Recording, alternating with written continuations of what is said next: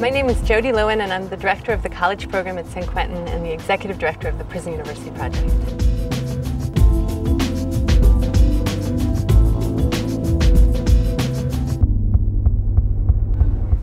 Okay, so we're going to get started. So today's lecture... The college program at San Quentin serves approximately 200 men. We have a college preparatory program in math and English and an Associate of Arts degree program in liberal arts.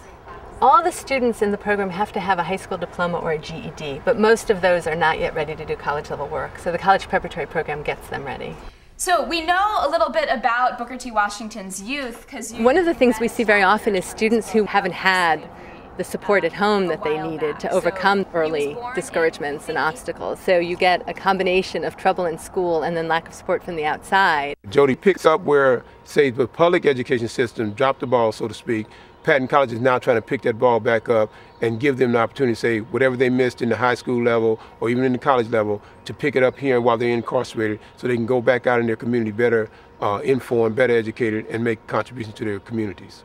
Very early on when I started teaching in the program, a student said to me, being able to be in college while in prison is the difference between being alive and not being alive. So for him and for people like him, it really has to do with the quality of life where they are in the moment, just learning and being intellectually stimulated and growing as people. For others, it has to do with preparing for life after they're released from prison. They want to be able to find meaningful, decent paying work and lead constructive and healthy lives when they get out. Thank you. So proud. From the time I first started teaching here, I knew it was something that would become and remain significant to me. My initial impressions were simply how highly motivated the students were and how seriously they took their coursework. I stay up till like 3 o'clock doing my math. I think for people in prison, having the opportunity to get an education is tremendously significant, and they value it and they honor it and they honor their teachers, and that comes across in the way they conduct themselves in the classroom. Does this have any effect, the regimented history of European math? Yeah, cultural clashes, cultural differences. All the teachers in the college program at San Quentin are volunteers. Most of them are graduate students or faculty from UC Berkeley, Sonoma State, San Francisco State, and other colleges and universities in the area. So these are examples of either... I think the people who want to teach in a program like this very often are not only extremely creative and compassionate people, but they are, in this particular setting, you see they have an incredible passion for teaching. They love the material, they love what they study, they love what they're experts in, and they want to share it. Right, so these are very few and far between when they happen. And they also often are people who are especially aware of how limited access to higher education in particular is, and they see this as an opportunity to overcome that.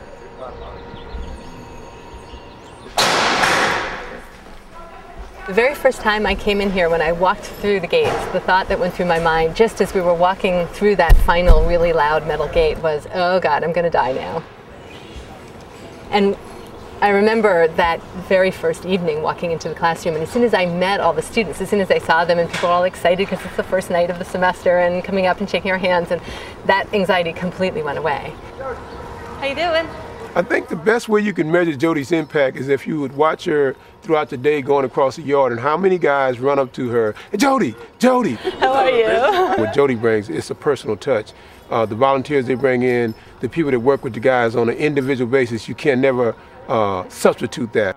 People like Jody who have the compassion to know that there are souls in here. There are human beings. These are not people that you can just cast into the Department of Corrections and Rehabilitation and expect to get them back better without putting forth the effort and the commitment. And I think that's the epitome of what she represents, a person who can encourage guys to believe in themselves. She doesn't say, I'm going to teach you what you need to know. I'm going to teach you how to learn. And once you learn how to learn, then you'll take that next step to learn. And I think that's the kind of impact she has. For me, one of the most exciting things is watching a student who in the beginning storms out of the classroom because he's so frustrated and self-conscious when he makes a mistake, and then over time becomes more confident and more relaxed in the classroom and sticks with it and completes a class. And even if it's a developmental English or math class, I mean, those are extraordinary students to witness. Can you believe that you had such a hard time in the beginning and you totally stuck with it, and now you're doing that? I had a hard time with it. That was difficult. That took me over a week to just get to that point. So happy for you. What's thrilling is to watch people recognize their own potential.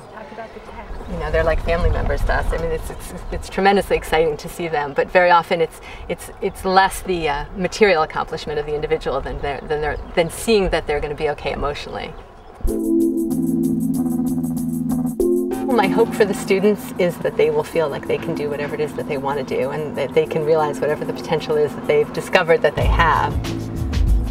The long-term plan is a societal transformation where we take a good, hard look at the use of incarceration or the overuse of incarceration in this society. My hope is that we will equip a large enough number of people through participation in this program to speak out, to be advocates, to transform the society so that we will ultimately have a major impact.